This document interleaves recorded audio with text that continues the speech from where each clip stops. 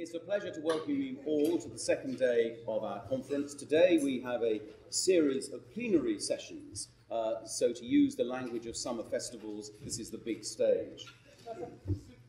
Our theme this morning is theory in private international law. I have to say this is rather a challenging topic if you are an English lawyer. As many of you will know, Geoffrey Cheshire famously wrote in the first edition of his famous book that there is no theory in English private international law. Some may regard this as being a bold statement of English pragmatism, but of course it's a very strange statement, because to say there is no theory is itself to stake out a theoretical position. I suspect, however, that our great Cambridge colleague John Collier would agree with Cheshire's assessment. I inherited from John his copy of Walter Wheeler Cook's Logical and Legal Bases of the Conflict of Laws, inherited and annotated by John in his own inimitable way. There is a passage in which Cook is extolling the virtues of an instrumentalist, realist approach to the choice of law process. John's comment is in the margin, not in this country, it isn't. Very well, those caveats notwithstanding, we have a distinguished team to present this morning. We have Horatia Muir, we have Alex Mills, and we have Joost Blom. I'm not going to say anything more about them because they need no introduction, which is always very fortunate if you're in the position of being a chair. Nor will I attempt to summarize what they're going to say, because that, after all, is their job. Each of them has 20 minutes to speak, which will be rigidly enforced, and then there will be the opportunity for discussion. So can I welcome first Horatia Muir.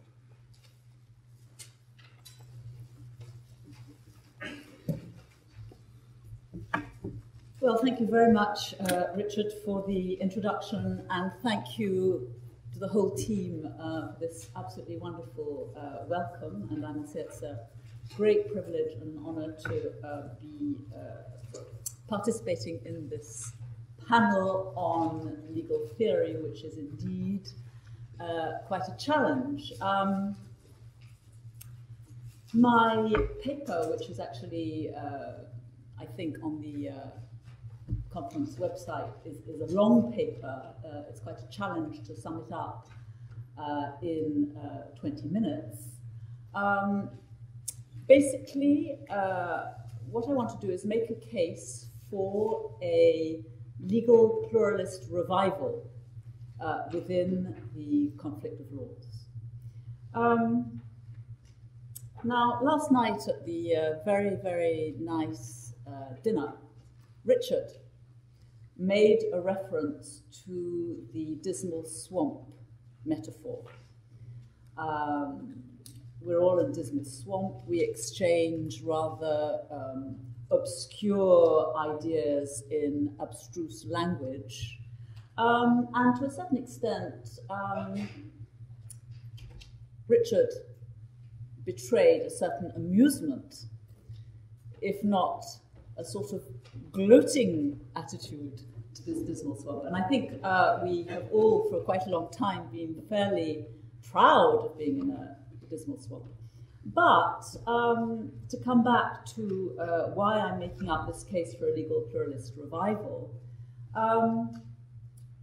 Neil Walker, in a book that came out this year called Intimations of Global Law, which you may have come across, does actually talk about private international law quite a lot. This may come as a surprise to some of you.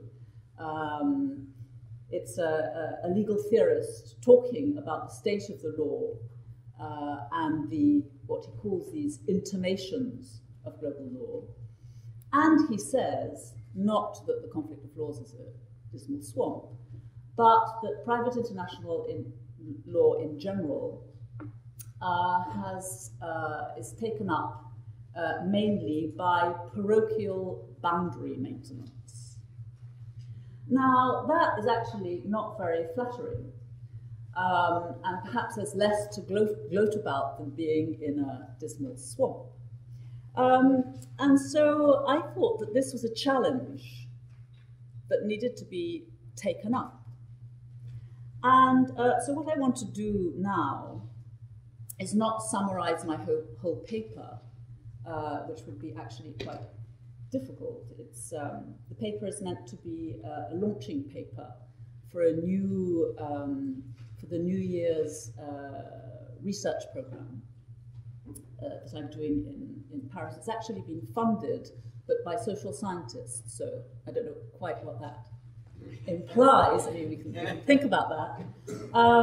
But anyway, it's a sort of an attempt in progress to renew some theoretical thinking within the conflict of laws.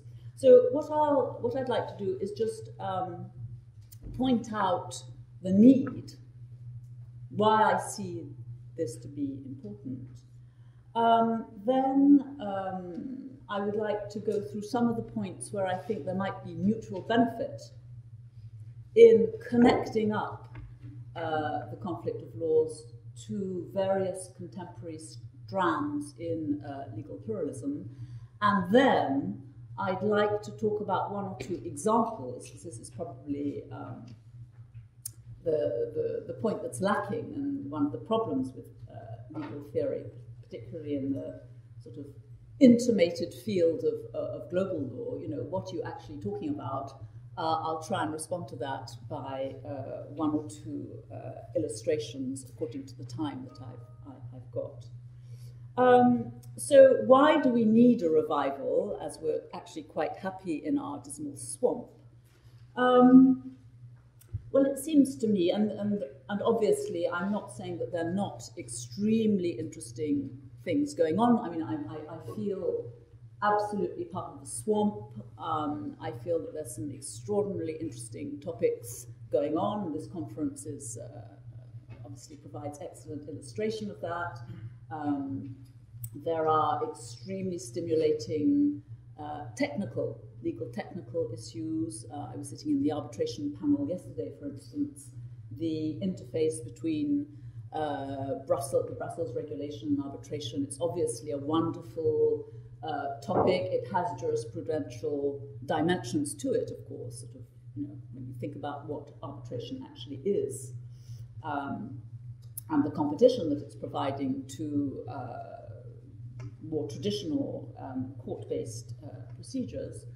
And there are many other wonderful topics around. I'm not saying that these aren't interesting. What I'm saying is that when you look over the wall, let's say, and you look at debates that are going on at the moment in legal theory or the social sciences, you can see that there are an enormous amount of ideas that are being mooted about what law is becoming in a global age, or perhaps a late modern age. And although it seems to me that conflicts of norms, anyway, are at the center of all this, there is never any mention of private international law or the conflict of laws as such. So you go and listen to social legal studies people talking about conflicting norms, conflicting social norms. You go and listen to debates about the new foundations of transnational authority. You go to human rights debates about the extraterritorial reach of various fundamental rights. You see conflict of laws everywhere, but there are never any private international lawyers. Now, I don't think that's because private international lawyers are not interested in these topics, on the contrary, but I think there's a perception on the outside of our swamp that what we're doing is not relevant. And so, to a certain extent, it is that point that I'm trying to address, perhaps repair. And I think there are many points on which there are now global constitutionalists, there are now socio-legal scholars, there are now systems theorists, There are now public international lawyers. There are all sorts of people doing things that are actually very, very familiar to our usual swampy type of preoccupations. So that's for the need. And I've put quite a lot of citations and references in my paper. But as I was saying at the outset, I think that if you take Neil Walker's book on the intimations of global law and see where he has put the conflict of laws on a kind of he's done a kind of a panoramic survey of all sorts of legal theories that have to do with law beyond the state. And the conflict of laws is classified in collateral coordinative mechanisms, along with legal pluralism and others. But although he does discuss a certain number of ideas, we're clearly not all that relevant. Okay, so my second point is where would the mutual benefit be? In other words, if we do have an intellectual exchange with people who are working on legal theory outside the conflict of laws, and particularly with legal pluralists, what could be gained by that? Well, I think this is a very two-sided affair. Okay, I'm not talking about a one-way street, and I'm not saying that everything wonderful is going on outside the swamp, but I'm not saying that everything wonderful is going on inside the swamp either. I think there is a mutual benefit to be gained. And on the one hand, I think that global legal pluralism, and I'm sort of putting that in inverted commas, it covers a whole series of strands of thinking, and it's a little bit long to go into that, but people who are thinking about what law is becoming beyond the state. I think that global legal pluralism would have a lot to gain by being more curious about what's happening and what has happened for a long time within the conflict of laws. Why? Because I think one of the first discoveries of global legal pluralism in all its strands is the fact that conflicts are everywhere. In other words, what the global theorists are discovering, there's an interesting piece by Paul Berman on this. He wrote a book about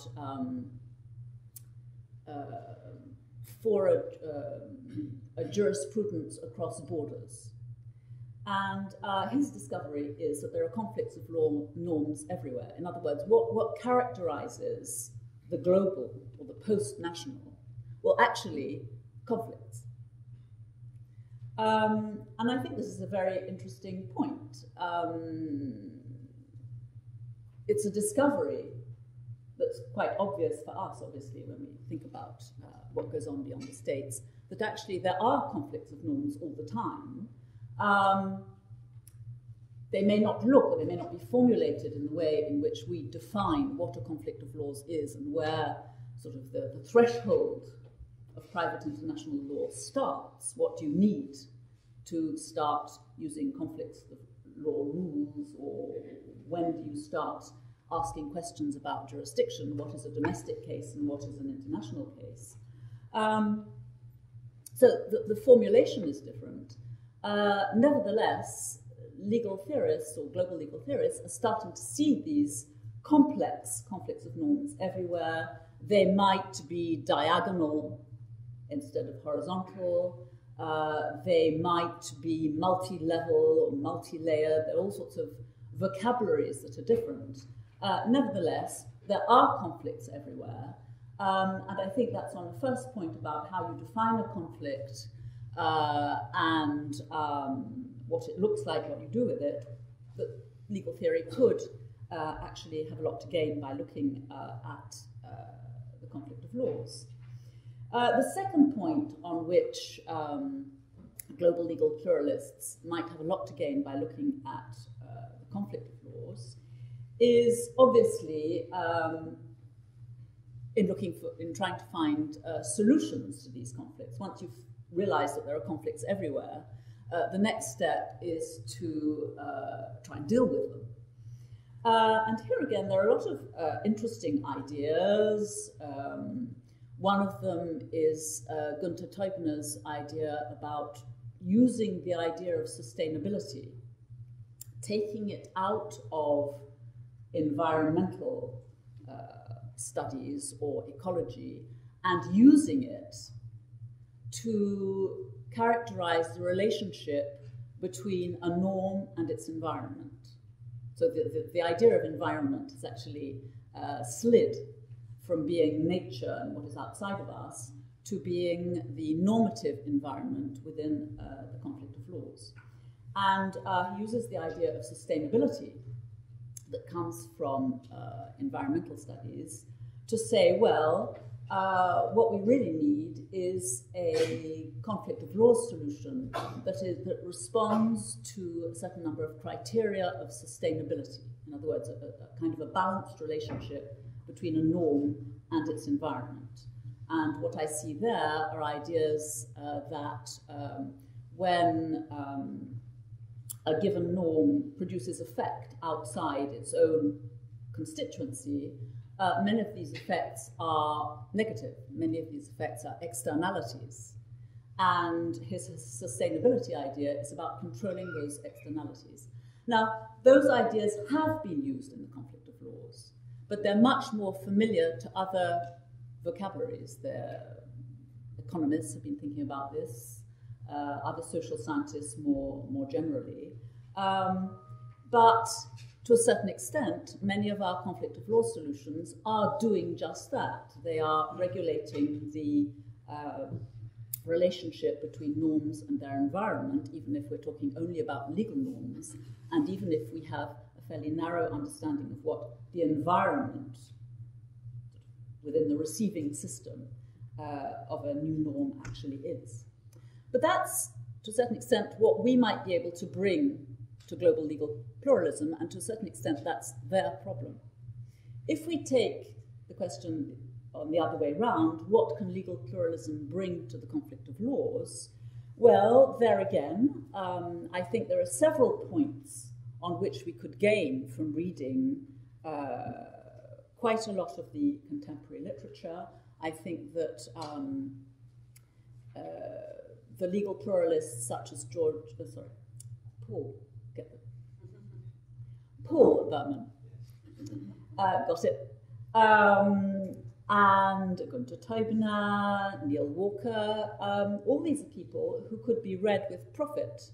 First of all, because I think they've got a very exciting idea of what conflicts actually are. In other words, they talk about intermingling, unstable, dynamic conflicts. Now, there again, one has to work through this vocabulary. It may seem to us fairly swampish. I mean, after all, it's their disciplinary swamp. But it's exciting. It's bringing complexity into what conflicts actually are, and I think that it deserves to be taken seriously. Other points on which I think we would gain by taking a look outside our swamp is on the actual problematic of conflicts and what we can do about them. In other words, the question of non-state norms and legitimacy, which Alex Mills is going to be talking about later, that is obviously a central preoccupation for global legal theory. What do you do when you've got rating agencies, forest stewardry agencies, multinationals, and many others, all making something that looks law-like, at least from certain perspectives? What do you do about this? And we all know from old versions, pre-global versions of legal pluralism, the problem always comes back to what do you do about the mafia, and are mafia norms actually law? That's a standard question. Well, this question arises, of course, in contemporary perspective with what do you do with credit ratings? So legitimacy is central to these debates about transnational authority. I think it has to be taken very, very seriously. And although this is actually the stalling point of many versions of legal pluralism, they have been thinking about this, and this is the standard problem. And I think we would gain from looking at the way that this issue is actually dealt with. One way that I've suggested in my paper to deal with the legitimacy conundrum is that we shouldn't be looking for an absolute. In other words, in this unstable, dynamic, evolutive climate, perhaps a given norm, a credit rating, a code of multinational code of conduct or whatever, might be legitimate in one context and not in another. In other words, usable in one and not in the other. So I will, as I can see that perhaps I'm overdoing my time, I'll just mention two examples to finish. They're all in the paper too. They're very different. One is a human rights case. It's the full veil case. It may not mean so much here as it does, for instance, in France, because the case that went up to the European Court of Human Rights originated in France. But it's an example that's used by Paul Berman in his cross-border jurisprudence piece, and it's an example that he uses to show that if we used conflict of laws thinking, we might be able to shed better light on the complexities of issues that come up in a given case, and a case that nobody manages to solve satisfactorily. I think that's the criteria. We have a lot of difficult issues, difficult legal issues. Our traditional tools are okay, but often they make a mess of solving these questions. Isn't there a new way of going about solving them? So the full veil case, which is about a woman who was wearing a full veil in France and came up against the French prohibition of full veils in public places, can be analysed, whatever the solution, and obviously there are a lot of ways that one can deal with this problem. But as a conflict of laws problem, well, it wasn't one, right? This woman was not saying, my personal status says I can wear a full veil. The question was viewed in terms of freedom of expression, individual freedom, or rather identity, religious conflict, questions of public policy. And the interesting thing is that if you start thinking about this as a conflict of laws problem, in other words, a conflict of norms problem, it brings up the complexity, and perhaps, there I have to go quickly, will help in some kind of a balancing effort, bring up the most complex aspects of the case. The second example that I use in my paper, and I finished in 1 minute, it's on page 36 of my paper. It's about a very different case of Nestlé chocolate using child slavery in its cocoa production farms in the Ivory Coast. So that's an easy one. In this case, which came up in the US in federal court, Nestlé said, well, whatever goes on in those cocoa farms over there has got nothing to do with me, because actually there's a whole contractual chain in which I'm not involved. Right at the end of the chain, the farmers who produce the cocoa are in a contractual relationship with all the intermediaries, but however they grow their cocoa and whoever they use to collect the cocoa beans are their problem, not mine. And the court uses all sorts of very, very novel and interesting ways of saying, well, actually, no, you've got dominant market influence on the global chocolate market.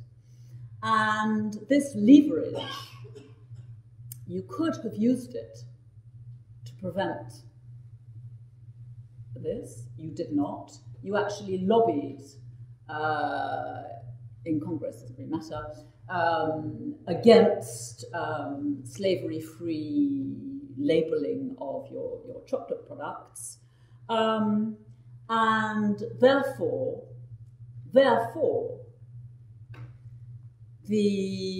you cannot say that what was going on in cocoa farms is beyond your sphere of influence. You cannot hide behind contract to say that this is compartmented, and you cannot say, and this is the point of the crux, because it's an alien tort statute case, you cannot say that it's beyond the extraterritorial jurisdiction of the United States.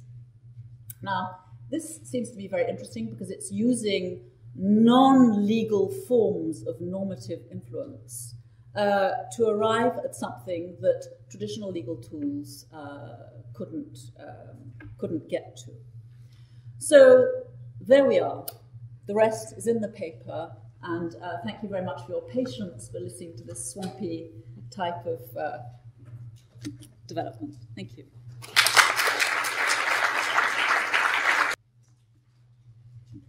Good morning. First of all, thank you very much to Richard and to all the conference organisers for the opportunity to make the journey back here to West Cambridge, all the way from where I live in East Cambridge. The topic of my presentation today is the question of the legitimacy of a choice of non-state law. Should courts ever take non-state law as the applicable law? So it's about the perspective of state law on non-state law.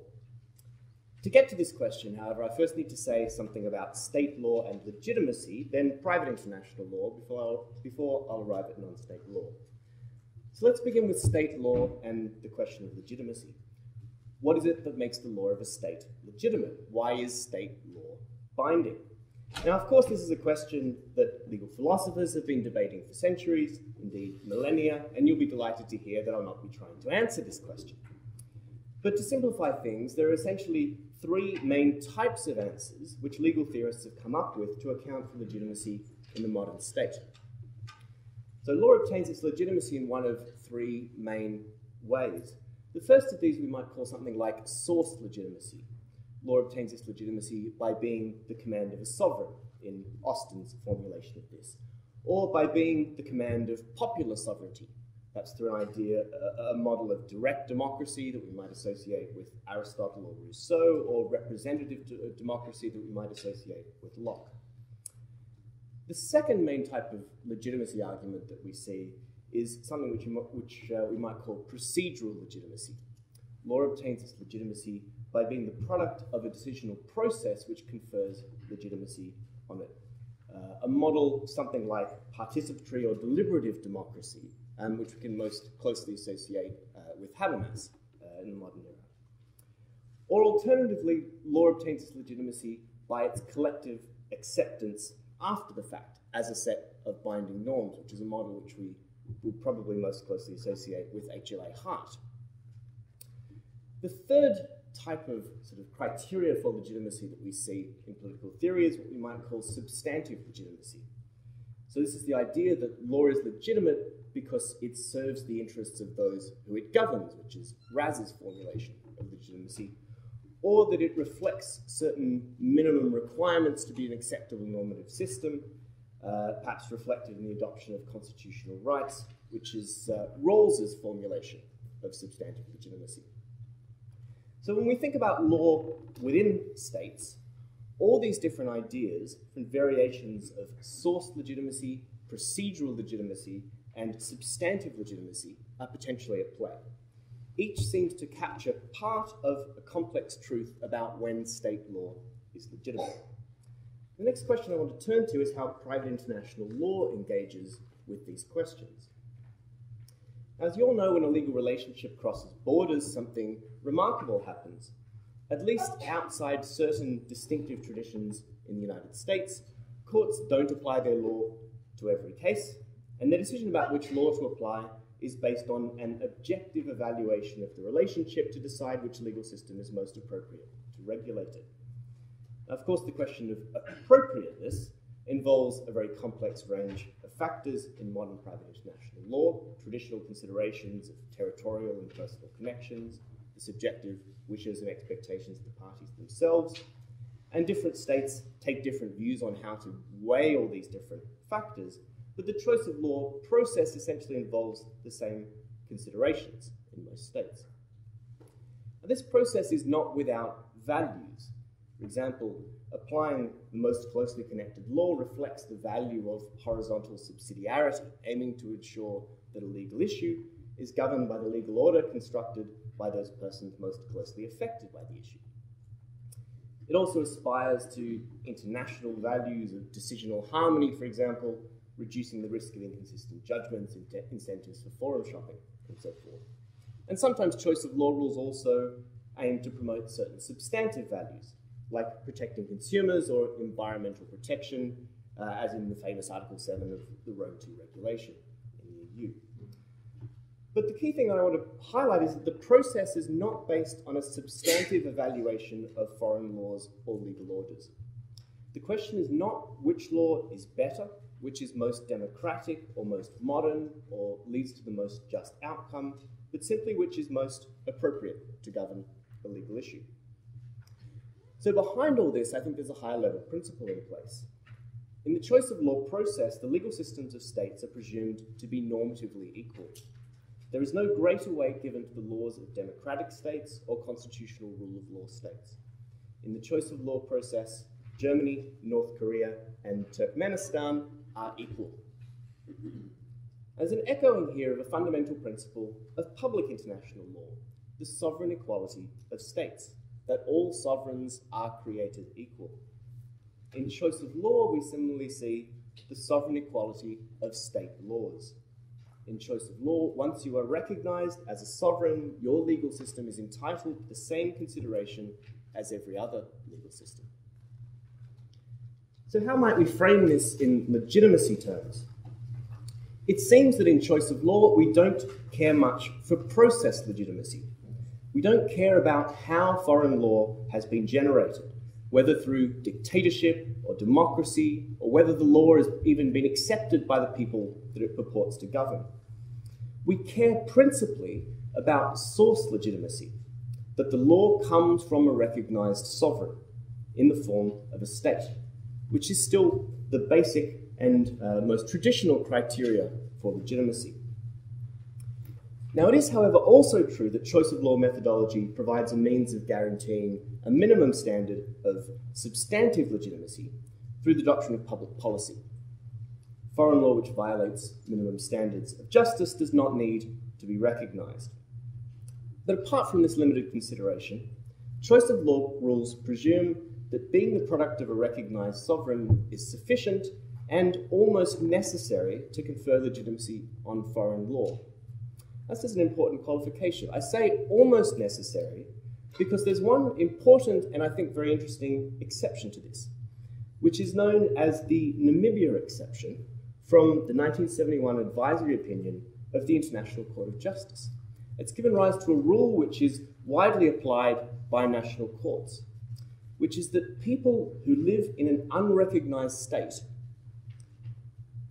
but are subject to functionally effective rules of private law in that state may and indeed should be governed by those rules. In this particular context, private international law, guided once again by public international law, looks beyond the source of the rules to their practical functioning, to their general acceptance.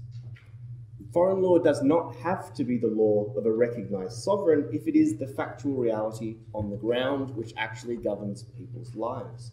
To quote Lord Wilberforce from the Carl Zeiss case in 1967, the courts may, in the interest of justice and common sense, where no consideration of public policy to the contrary has to prevail, give recognition to the actual facts or realities found to exist. It's like a strange thing for a court to be doing in a private international law case. So what about non-state law? Why and when should a non-sovereign law be recognised through choice of law rules? Of course, the traditional view has been that non-sovereign law should not be directly recognised, that law means state law, not religious law or the unidroit principles of international commercial contracts. And as we all know, in the Rome I regulation, for example, only the law of a state can govern a contract, whether that law is determined by a choice of the parties or by the objective rules in the absence of choice. Perhaps this is a position that Neil Walker would describe as parochial boundary maintenance in his new book, I'm sure. Now, this is a view which has been challenged by the adoption in March this year of the Hague Principles on Choice of Law in International Commercial Contracts. These principles provide in Article 2, subsection 1, that a contract is governed by the law chosen by the parties, and in Article 3, that the law chosen by the parties may be rules of law that are generally accepted on an international, supranational, or regional level as a neutral and balanced set of rules, unless the law of the forum provides otherwise. So I'll come back to this formulation in a second. But I'd like to turn now to the question of how significant this development is for private international law, for non-state law, for these questions of legitimacy. Now, the first point I think to make is that traditional state law has perhaps not been as hostile to non-state law as it's sometimes made out, at least in some contexts. Although choice of law rules have traditionally required a choice of state law, there's been a range of techniques developed which permit a degree of openness to the indirect application or influence of non-state law. To give one example, the technique of incorporation, non-state law may be indirectly given effect where a chosen national law has itself been derived from non-state law.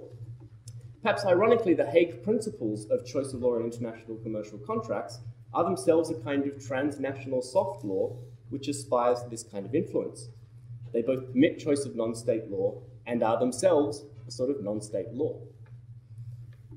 For another example of the influence of non-state law, we could mention the technique of contractual interpretation. It's long been accepted that parties can incorporate terms of non-state law as provisions of their contract. So we can see that in some areas national law has been partially open to the influence of non-state law.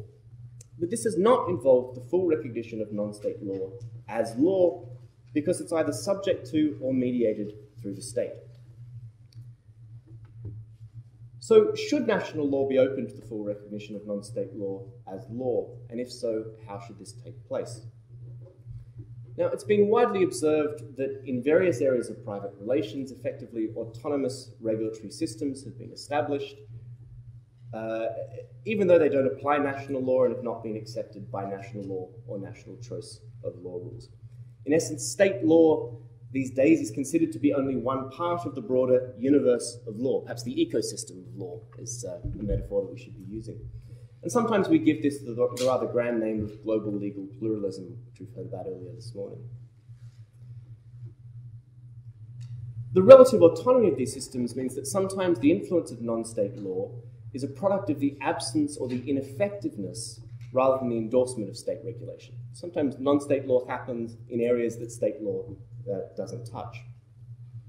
These issues don't just arise in cross-border cases, of course, but also within states. The existence of non-state law means that choice of law issues arise not just between states, but also inside them. And there are three examples of these kinds of relatively autonomous non-state law systems in practice, which are most discussed. Religious law, the application of Sharia law within Islamic communities, Jewish law by rabbinical courts, very controversial practice. The internet is another example, which is often discussed. The reality is that certain aspects of the internet are effectively self-governing, independent of national law. The technical regulation of the internet is designed to be independent of national law, but in fact the content of the internet is increasingly governed by private regulatory standards, the community standards of Facebook, rather than the application of state law to regulate conduct on the internet.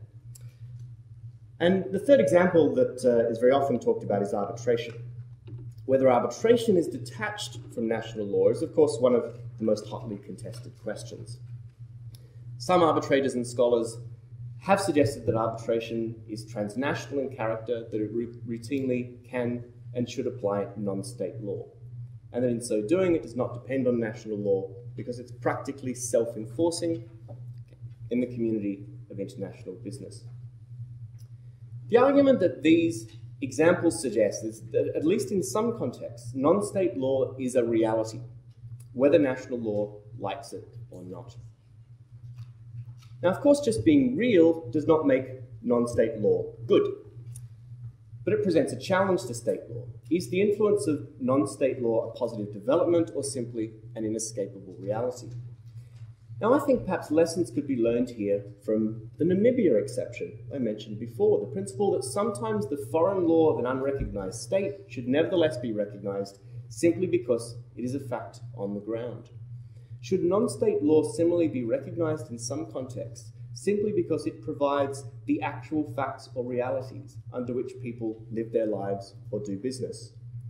The laws which regulate the day-to-day affairs of the people, to quote from the Hesperides Hotels case dealing with the unrecognised state of the Turkish Republic of Northern Cyprus. There's a strong argument, for example, that if two companies enter into a contract with an arbitration agreement and a choice of law clause in favour of the unidroit principles, and sensibly enough conduct themselves in accordance with those principles, it would be entirely inappropriate to apply national law to govern their contract if a dispute later came before national courts.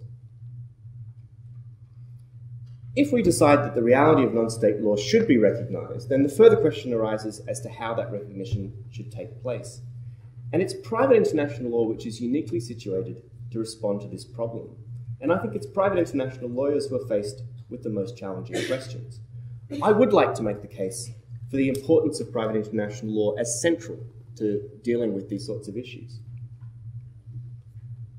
So should choice of law be opened to non-state law? And if so, under what conditions?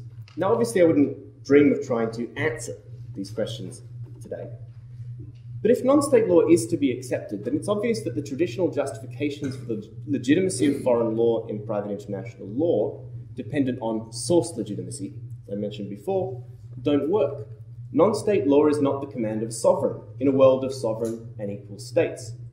So why and when should it be recognised? Now, it's striking to me that the Hague Principles that I mentioned earlier offer a first engagement with this issue, potentially accepting non-state law, but subjecting it to new conditions of legitimacy.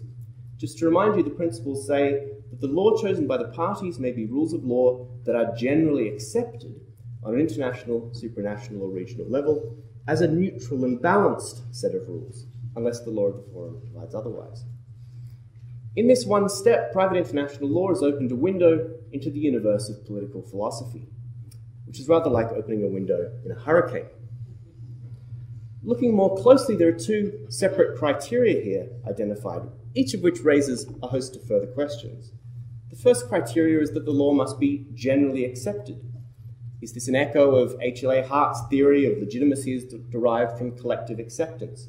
It seems to be something like a criteria of process legitimacy. But it's not clear whose acceptance is required, and it's not clear why it's not enough that the parties themselves have accepted the non-state law.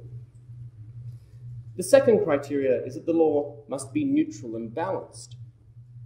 This seems to be a substantive legitimacy criteria, perhaps an echo of Rawls's minimum content of justice. But what does it mean in practice? If your legal system treats all parties equally, providing no special rights for weaker parties, does that mean it's balanced or unbalanced? Setting aside these criticisms, and I could raise many other points, the key point that I want to make is that these two tests represent two recognisable different theories of legitimacy. And of course, public policy remains as an additional factor that might be taken into account.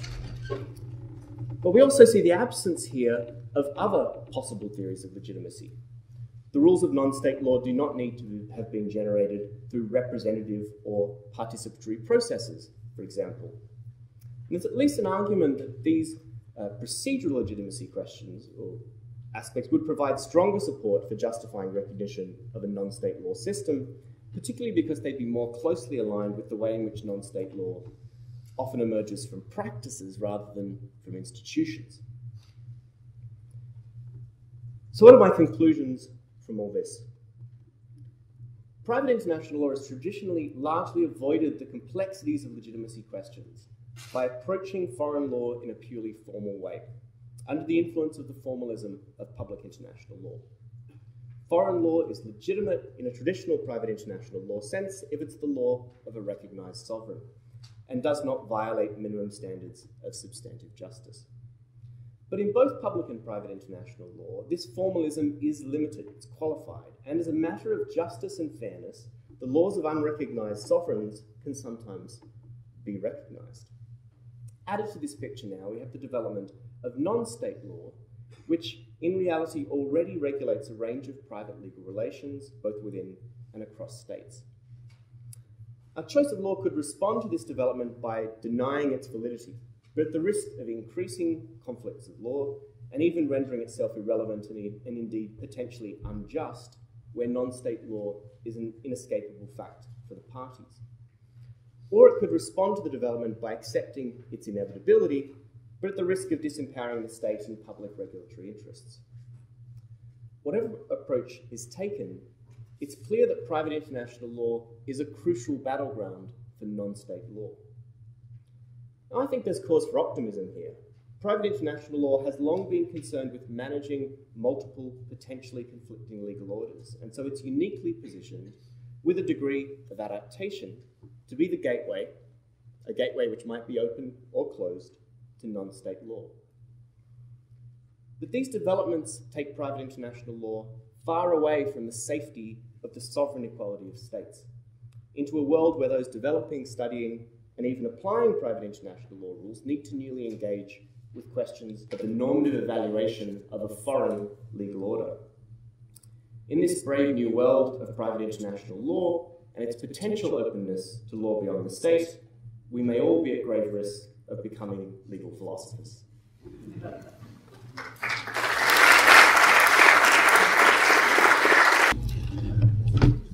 Good morning, everyone. Thank you very much to Richard and the other organizers for including my topic in this morning's presentation. Although it's a bit of a Canadian story, and therefore boring by definition, according to many people, I hope it'll have some resonance for you, because we are a sort of private international law system that had theory thrust upon it by the courts, which is not the way things usually happen. So what I'd like to do is just provide a little bit of context by looking briefly at how the relevant sort of aspects of the Canadian Constitution compare with some of the other constitutions and quasi-constitutional arrangements that have created private international law elsewhere, and then tell you the Canadian story of the last 25 years, and then suggest some conclusions. And the conclusions actually go on for some time, so when you see the word conclusion appear on the screen, don't perk up too much, because there'll be more. First of all, this general question of how does private international law fit with constitutional arrangements really is part of the larger question of where you locate private international law in the hierarchy of norms within the state or within other entities. And do the rules of private international law have some status that distinguishes them from other rules of civil law? And the practical questions that attach to this are who can change the rules and subject to what constraints. And then in federal states such as Canada, you get the additional question,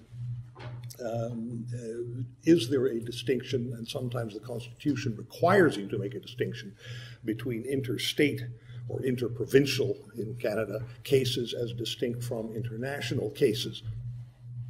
So if you look at, you start with codified systems. Codified systems actually have the best sort of machinery, if you like, for dealing with private international law, because the very notion of a code lends itself to putting private international law in a sort of separate part of the code, or in as a comprehensive book within the code, such as Quebec did in the 1990s, or as a separate little code or big code, as in Germany or in Switzerland. And so if you do that, then it is clear that the rules of private international law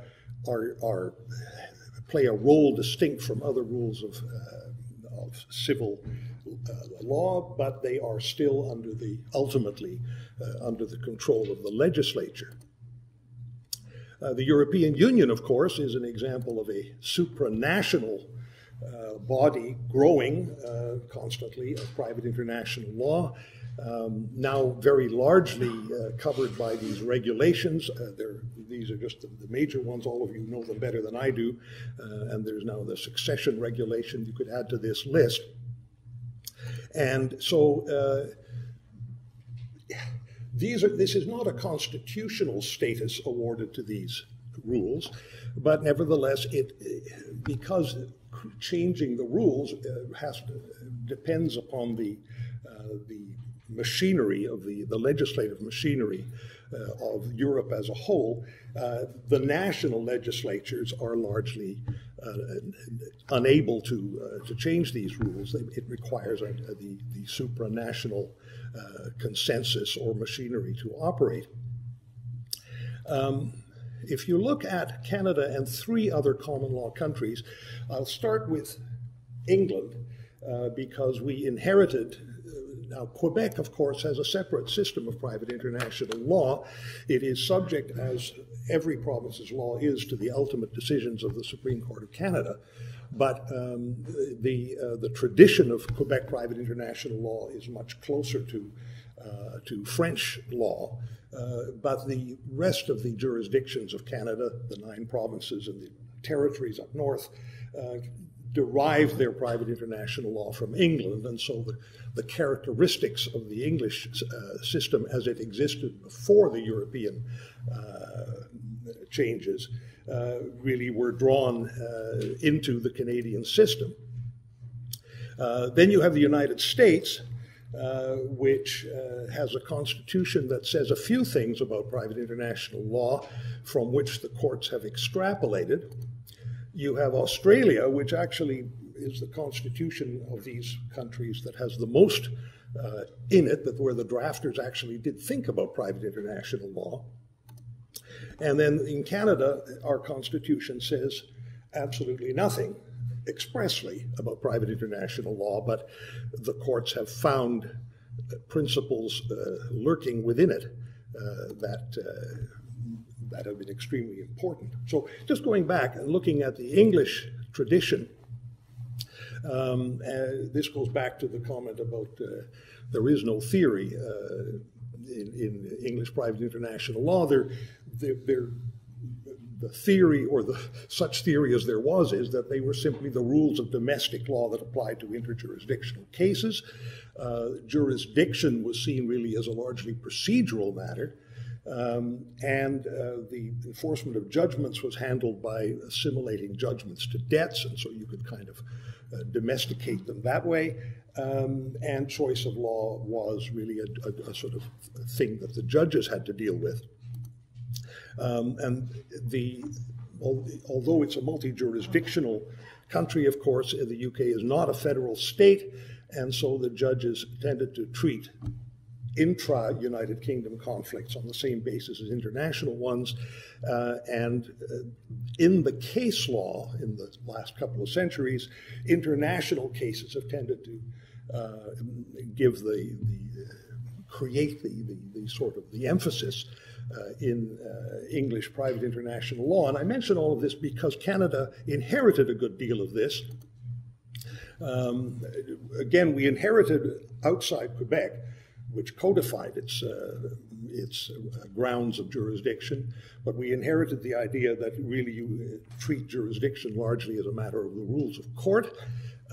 We treated foreign judgments from within Canada the same as judgments from outside Canada.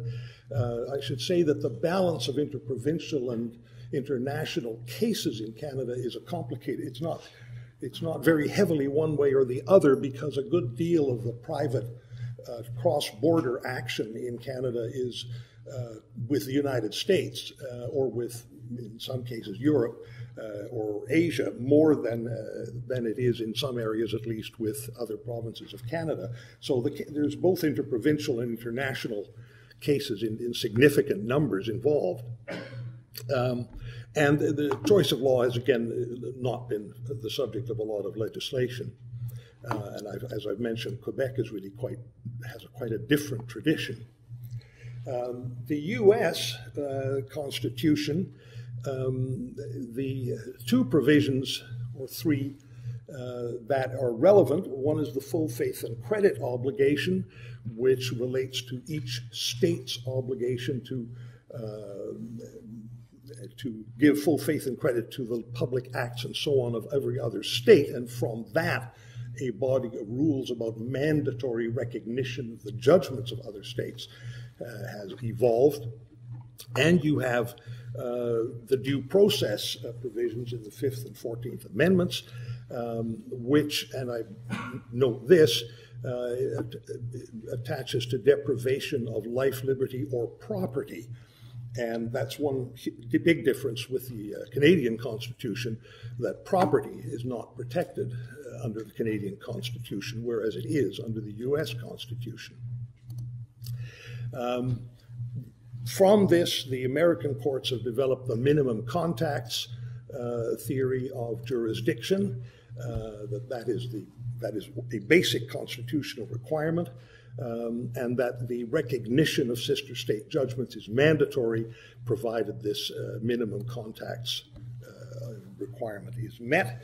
And choice of law has also been seen as linked to the Constitution, that a state, in order to impose a certain choice of law rule, must have significant, or to impose its own law, must have significant contacts with the issue being dealt with.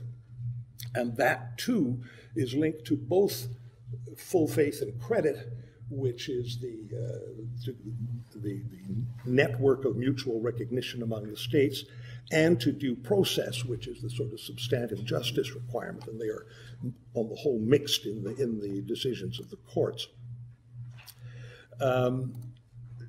Australia, I won't go through these individually, but there are a number of provisions in the Australian Constitution giving the Commonwealth Parliament, the power to legislate, and it has exercised that power on everything but choice of law. But there is, in effect, a uniform private international law in interstate cases, in jurisdiction and foreign judgments. And choice of law, although not within any specific federal power, the High Court of Australia has been attracted from time to time to the idea that implicitly the Constitution also requires a uniformity of choice of law among the states, but that idea has come and gone, and it's not a sort of fixed point. So turning to Canada, we don't have a full faith and credit clause, so there is nothing saying what each province is required to recognize with respect to the laws of other provinces. There is no due process provision because there is one, but it applies only to life, liberty, and security of the person, not to property. And so, as a matter of civil justice, you can't invoke that particular provision of the Charter of Rights. The one constitutional doctrine that sort of touches on private international law is a very unsatisfactory line of cases which focus on the incapacity of provinces, and provinces basically are the ones who legislate on private law. So private international law is very much concerned with the laws of the provinces. But the provinces' power to legislate is restricted to property and civil rights in the province and the administration of justice in the province.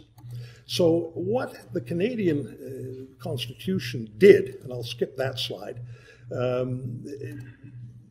what the court discovered in the Morgard case in 1990 is that really there was an implicit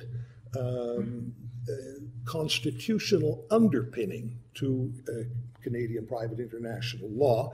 The actual issue in the case was simply whether an undefended judgment from one province, Alberta, could be enforced against a resident of British Columbia who had taken no part in the litigation. The traditional English inherited recognition rules would say no, because there was neither submission nor presence within the jurisdiction when the action was commenced. The Supreme Court of Canada said, this is out of date. The private international law must facilitate, the phrase that sort of echoes through the cases, facilitate the flow of wealth, skills, and people across state lines in a fair and orderly manner. And they bolstered that by saying, we think the Constitution implicitly requires provinces to give full faith and credit to each other's laws, from which they developed a theory that jurisdiction was only valid if it was based upon a real and substantial connection with the province. And from that flowed the full faith and credit obligation to recognize the judgment. Now, and it was the original case didn't make clear whether these were really constitutionally mandatory principles, but the Hunt case later on made it clear that they were. So jurisdiction requires this real and substantial connection as to be constitutionally valid. Now, the responses to this have been, the court started saying, well, jurisdiction, therefore, is a question of real and substantial connection. In every case, you have to determine whether this connection exists. There have been responses to that, a uniform act on jurisdiction to reduce the uncertainty attaching to this test. And more recently, in the Van Breda case in 2012, the Supreme Court itself retreated from the sort of real and substantial connection as the conflicts rule and said, well, no, the actual rules of jurisdiction should be based on presumptive connecting factors, judicially developed connecting factors, and you can't just ask globally whether there's a real and substantial connection. And so there's been an attempt to sort of come back and address the indeterminacy problem. The effect of this constitutionalization of jurisdiction of foreign judgments has been that, and again, I'm going to have to skip the detail on that slide, the test applied to foreign judgments, there was every reason for the court to draw a distinction between enforcement of Canadian judgments and enforcement of foreign judgments. It hasn't done so. And it extended this idea that you should recognize an undefended judgment based upon a real and substantial connection, extended that to fully foreign judgments in this Beals and Saldana case. And another implication of the constitutionalization has been that the courts are obliged to enforce not just monetary judgments, but non-monetary orders as well, since that is part of the full faith and credit obligation under which the Constitution places them. So let me now get to my lengthy conclusion, which I'm going to have 1 minute to explain. Why did the court get into this? And I suggest that they did it for a number of reasons. One was they wanted to revitalize private international law, which they did, by bolstering this idea of comity, particularly among the provinces, but it's embraced really the world as well, to set up some kind of national standards and to take on board the existing constitutional doctrines on extraterritoriality. Whether this has actually been achieved, you could ask, did they have to go through all this? Did they have to go to the Constitution to do this? And the answer, I think, is no. They could have achieved most of it, at least by non-constitutional means. But they chose to do it via the Constitution. Is that a good thing? Well, I do think it's been good in the sense that it's forced Canadian private international law to be completely rethought, and our law of jurisdiction is now a little bit better than it was before Morgard. I think the foreign judgments, I think we've gone a little overboard on recognizing undefended judgments from outside Canada. I think there's too few defenses to these for Canadian defendants. And choice of law has really not been much affected as yet. But the other flip side of this is the improvements in the system are as much because of the reaction to the constitutionalizing as due to the constitutionalizing itself. So it's not that the constitutional principles have been that helpful, but what they have put in train, what they have forced us to do, has actually been quite constructive. And of course, the other effect of the constitutionalization is that there are certain things which no provincial legislature can now alter. And my final point is that one of the reasons why it's a kind of mixed picture, if you ask, well, is this a good thing that happened to us, is that our Constitution really didn't give us very good instruments to work with. There was no due process kind of provision. It all had to be built on the extraterritoriality principle and on a sort of general notion of comity. And those didn't have enough content to them, really, to shape private international law in and of themselves. But the dynamic that they put in motion has, I think, been, on the whole, a good thing for Canadian private international law. Thank you.